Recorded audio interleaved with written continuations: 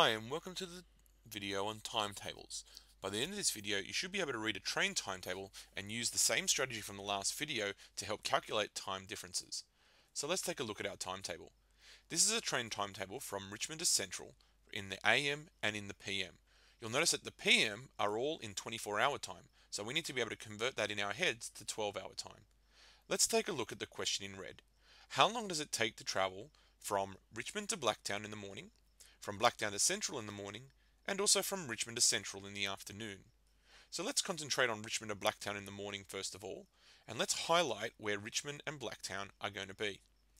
Now, Richmond starts at 8:56, and it takes until 9:37 to get there.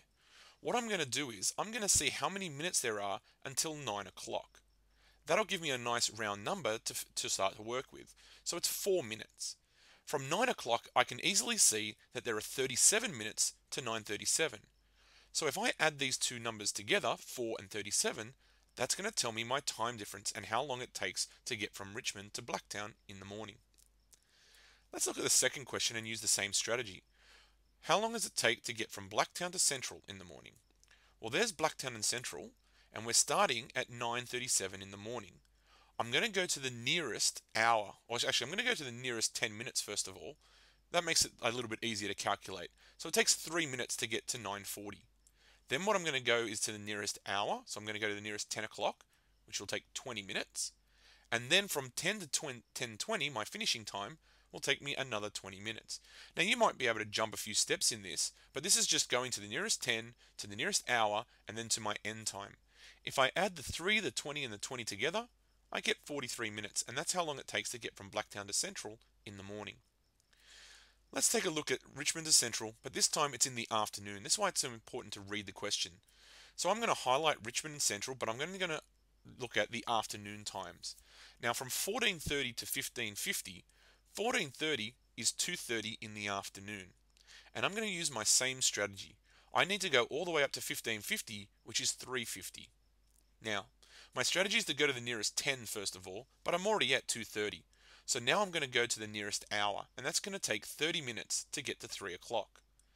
Now I want to go from 3 o'clock to 3:50, and that's going to add 50 minutes to my time. We can now see that altogether it's going to take 80 minutes in total. That's the first question, and that's how to use the strategy in order to work out a time difference. Let's take a look at a second question.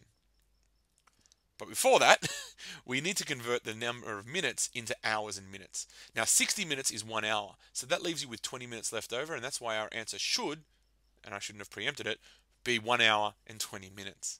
Alright, let's look at our second question. We've got a girl, Lani, and she travels from Richmond to Seven Hills in the morning, and then from Seven Hills to Central in the afternoon. The question is, how long has she traveled for? So there's two parts to this.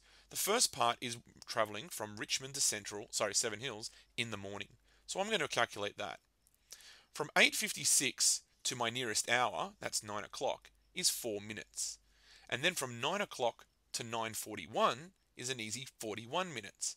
So when I add those two together, in the morning she's traveled for 45 minutes. Now what I want to do is work out how long she's traveled for, but in the afternoon. So we go over to starting at 3:11 in the afternoon and going to 3:50. So at 3:11 we start, and I'm going to go to the nearest 10 minutes here. So I'm going to add 9 minutes to get to 3:20. From 3:20 to my finishing time, which is 3:50, I'm going to be adding another 30 minutes. So I need to add 39 minutes to my travel time. What I'm going to have to do now is calculate these two numbers together. Now, to add 45 and 39 together, what I would do is actually add 45 and 40 together. That makes my life a little bit easier. 45 and 40 is 85. Now, I've added one too many minutes, so 45 and 39 is going to be 84 minutes, 1 minute less than the 85. But I'm not going to forget this time to change it into hours and minutes. Now, every 60 minutes is 1 hour. So if I take away 60 minutes from there, it'll leave me with 24 minutes. So it'll be 1 hour and 24 minutes. And that's how long she's traveled for. What should you write down? Well, I'm not going to get you to write down any timetables for this example, but I am going to get you to write down these 3 steps. Number 1, read the question. Number 2, find the start and the end times on the timetable on the chart. The third step, calculate the amount of time to the nearest 10 minutes, then the nearest hour, and then how long until the end time. And if you can do that regularly, you'll have a really good strategy for calculating time differences. And that's it. Hopefully now you will be able to read at least one train timetable and use this strategy for calculating different time differences. Good luck.